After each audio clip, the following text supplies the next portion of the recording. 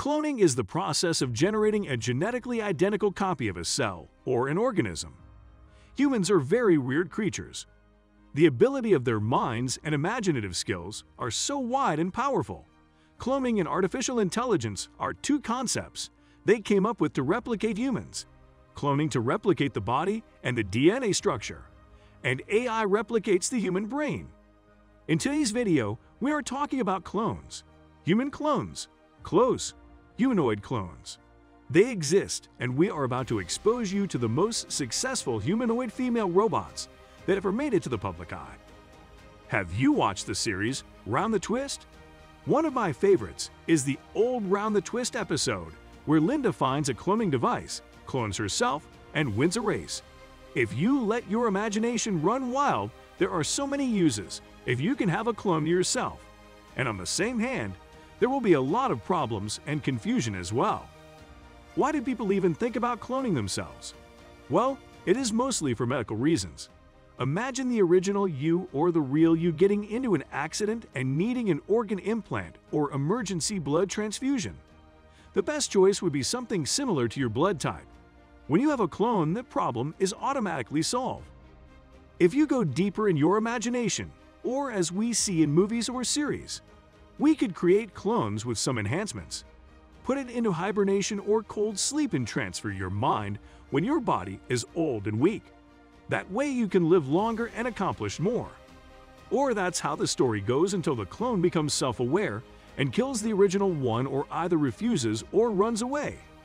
You know that even with the highest advancements AI or robots still follow commands. People still haven't unlocked the secret to giving AI the whole control of the thinking and decision-making process, or they are not doing it based on safety purposes. But unlike AI, clones will a replica of a human body, which means the clone will also have the same brain functions and thoughts as the original one. Not to mention, if the original body has a genetic disease, the clone will have the same. We can't be sure, but there is a chance for that to happen, since the clone is a genetically identical copy. As I said before, humans can be very weird. They came up with the idea to create humanoid robot clones. So, these clones will have a mechanical body and the same appearance as an existing human being. Let's talk about them, because why not? So, how close are these clones to their human versions? You are about to find that out. For more interesting topics like these, click that subscribe button and stay updated with us. My number one choice is Bina 48. Bina 48 is a social robot based on a real human named Bina Aspen. If you put those two together in one room and ask them to stay still, you can't tell that the humanoid clone is a robot. She would look like Bina Aspen's twin. The skin color, texture, and facial structure are the same. A bit more modification, and she would look like the 100% exact copy of Bina Aspen. But I rate the humanoid clone around 60% of success, because the moment Bina 48 starts talking, even a child can tell she is a robot. Her lip movements, facial muscle movements, and eye movements, well, to keep it simple, it looks more robotic than human. Oh, I almost forgot, in case you're wondering if a successful human clone exists on Earth, the answer is no. Cloning human embryos has been possible for nearly 9 years. There is a record saying that a human clone was born and they named her Eve. But there is no evidence or the following story that baby.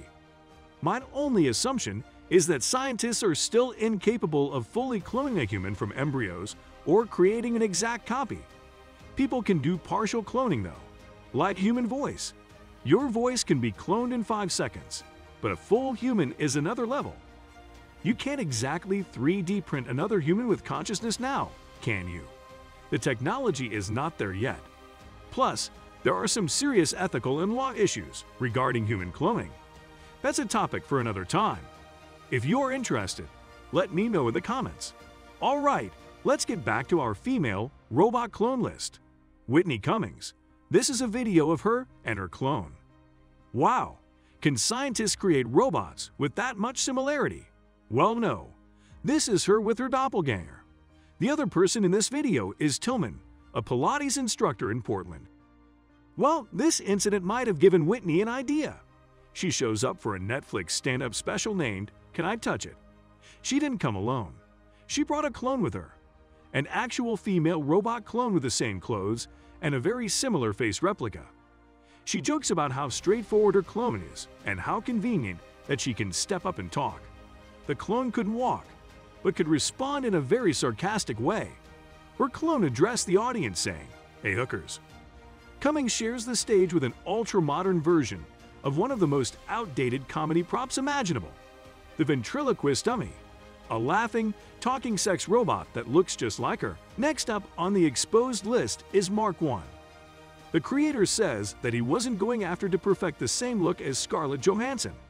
The designer is 42 years old graphic designer named Ricky Ma, and he lives in Hong Kong. It has been his childhood dream to create a robot from the scratch. So, most of the construction was done on the patio of his house. The life-sized humanoid female clone is made from a 3D printed skeleton wrapped in silicone skin and features a face and color-tracking eyes. The robot responds to pre-programmed verbal commands spoken into a microphone. There were many obstacles for him. That includes other people's stink eyes and negative comments. However, he is happy and content with his creation. He believes that the future market for humanoids will rise. People would use their clones to do grocery shopping, do household chores, walk their dogs, and so. I figure I should just do it when the timing is right and realize my dream. If I realize my dream, I will have no regrets in life, said Ma in an interview with Reuters. You might wonder sometimes why even people want a clone of themselves. Would you believe it if I say there was a robot clone summit held in Japan? As advanced as it was a little bit spooky. Meet the Geminoids. Kyoto took on a sci-fi tinge recently when the Geminoid clan had a family reunion. They were not just robots. They were robot clones created by Advanced Telecommunications Research Institute International Adder. I don't know how you would feel, but staring at three people and very eerie-looking three clones that look the same is very creepy for me. These three clones are named Geminoid F, Geminoid HI-1, and Geminoid DK. ATR has been developing the air servo-powered doppelgangers since 2006. This female robot clone is called Geminoid F, and it was based on a female model from an entertainment agency named Kokoro. Geminoid HI-1 is the copy of leading Professor Hiroshi Ishiguro, and Geminoid DK is a copy of Danish Professor Henrik Scharf. When Scharf ordered his Geminoid DK bot from Kokoro, the price tag was around $200,000. Doesn't really fit our budget, right? It automatically breathes and blinks for a more lifelike effect. It begins to feel very natural to operate it, Scharf tweeted. Really like a natural extension of my first body. Well, I'm not sure what is the exact purpose of these robot clones to them. But let's hope these innovations or technological advancements will carry on and do not become a personal obsession or something concerning. That marks the end of our female robot clone list. But we have another exposed secret. Do you remember when Arnold Schwarzenegger sued a Russian robot-making company for $10 million over the use of his likeness in one of their products without permission? That Russian company is Promelot. They have held a small event to randomly pick a person to be copied. The company makes a 3D model of the winner's face and body, and the person chosen will need to dictate more than 100 hours of speech to produce a synthetic version capable of saying anything Promelot's clients wish. The robot based on the chosen person's appearance and voice will then start appearing in 2023. Promelot explained in a press release. The company is ready to pay out $200,000 to somebody willing to transfer the rights to use one's face forever. That's a very high stake for a company. As weird as it is, I'm hyped to know what they have planned for the future. What about you? Let us know in the comments section. See you next time with another video.